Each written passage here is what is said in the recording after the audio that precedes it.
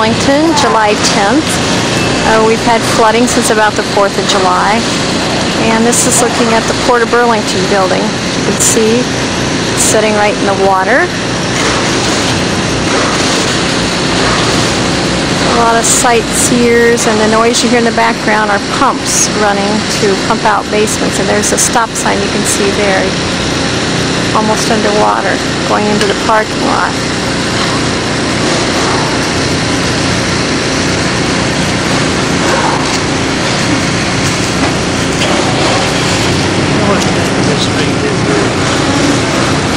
And this is the Memorial Auditorium sitting in the water. Corner of Main and Washington, there's Schaff and Baxter. They've been pumping water out for about 3 days.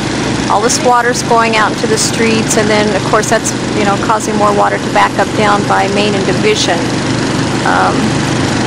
River Mart sandbagged yesterday, but they won't have a problem there unless the river comes up 27 feet. It's at 25 now. And looking down Main, you can see the other end is all flooded. People are down there. Pumps running out of the businesses. And then along here's a postal semi. They can't park along the back of the post office, so they're parked here now. This is looking towards the river from Jefferson Street. You can see all the sandbags all along here. They've sandbagged for Burlington Bank and Trust. There's really not much else they can do. They think it may have crested now. A lot of sightseers like myself.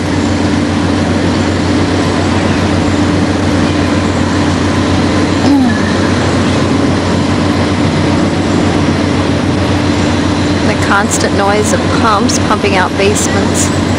The next block up towards Division is the water's way over the road there. Cars that aren't supposed to be on this road are trying to get out or park. See people filling sandbags. I don't know where those sandbags are going for sure, but it's more flooded down here. There's the lawyer's office. They have their place completely surrounded by sandbags. The water level now is about 25 feet.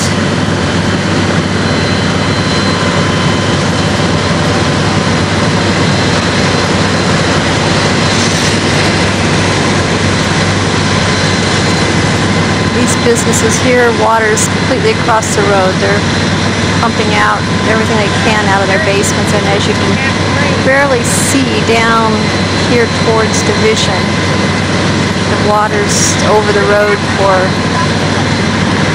probably about 2 or 3 blocks all the way through there. Maybe I'll get a little closer view. A little closer view, I don't know if you can hear me. There's just so much noise here from the pumps trying to keep water out of the businesses across the street here on Main. Well, got quite a wall of sandbags built up there. Looking towards the railroad tracks and Division.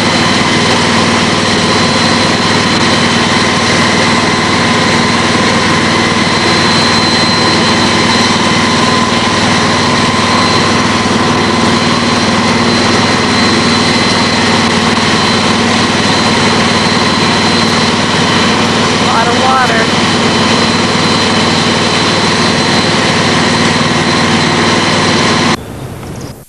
And announcements for you. Services at the United Methodist Church in Kingston have been canceled. Bridgeport Road south of the Skunk River is closed because of high water. Portions of the Skunk River Road are covered by water as well. If possible, please avoid that area entirely.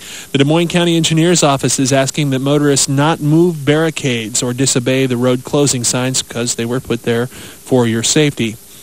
The Hancock County Health Department is offering tetanus booster shots today at the Warsaw Ambulance Shed. Highway 99 is closed from H38 north of Kingston all the way south to the Pegtown Road. Highway 164 between Gladstone and Aquaka is closed. Elm and Main Streets in Burlington is closed. Water is coming over the levee about a mile and a half from Nyota. The town is not in jeopardy, but they need people to sandbag there. If you work at the basket company, they're shutting down Bluff Road. You're still supposed to go to work, though. You can come in from Oak Street and then can only drive on the north end of Bluff Road. Fort Madison JV baseball has been canceled for today. Sandbaggers needed in Nauvoo at the water plant, also in Gladstone, Gulfport, Carthage Lake, Kingston, Oakville, where they need ATVs as well, Dumbbell Lake Levee, Stony Hollow Road area, Dallas City, Fort Madison Riverfront at Riverview Park, and the Lee County Historical Society at 9th and Avenue H. MacArthur Bridge not allowing trucks over 8 tons to cross. Vehicles asked to keep their speed down to 5 miles per hour. Other church services canceled. The Carmen Church is surrounded by water. People are invited to attend instead the church's services at Stronghurst United Methodist Church at 10:45. Services at the Church of God in Oakville are canceled for Sunday. No services at the Oakville Methodist Church. And church league games at the airport for tonight have been canceled. Sandbaggers are needed in the Green Bay Drainage District in Lee County. The Fort Madison Mississippi River Bridge is now closed to all but emergency vehicles. Fort Madison Police Department says it's uncertain for sure how long that bridge will be closed. Henderson County Sheriff's Office is asking people who have their boats tied up at the J&J crossing in the Illinois levee north of Gulfport. They must remove those boats. They're tearing up the levee. Sandbaggers are needed immediately at the Des Moines County Pumping Station number 4 south of Oakville. Sandbaggers also needed at the Dick Myers property south of Burlington off Highway 61. Turn right at the Skunk River Road. And the American Red Cross has set up shop for flood victims in the community room at Westland Mall. Hours are 9 till 6, Monday through Saturday, 1 to 6 on Sunday. If you need further information, call 753-1348. That's the complete listing of announcements that we have for you at this time. We'll update that again just before 5 on KGRS. This is close to the bridge crossing in Fort Madison. And the convenience store there on the corner. They've just closed the bridge going into Nyota because Nyota's levee just broke there. The one before it, the town is not underwater yet. Shut up. Madison, their historic center, they're sandbagging here yet, trying to keep water out of the museum area in the historic center here. They've got a lot of water in their Riverview Park, as you can see. There's the fort off in the distance there. Completely surrounded by water now.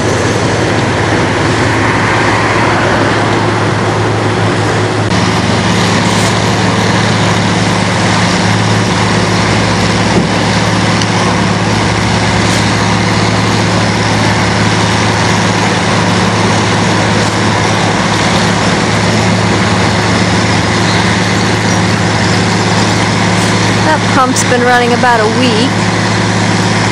They just keep building the wall higher.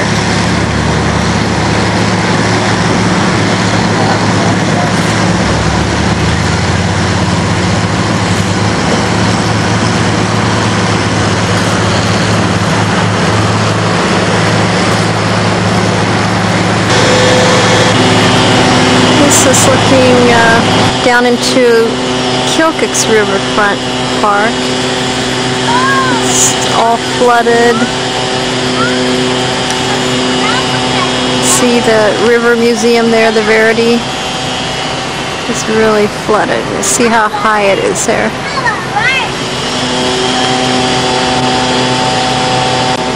Okay, this is a big crane that's right here off the side, and I don't know why that's there. It's sitting under the new bridge. See another one of these little picnic places there that were just flooded. And the little park area or parking lot that's down here next to the locks, completely flooded. This side of the river's getting almost as high as the other side of the river.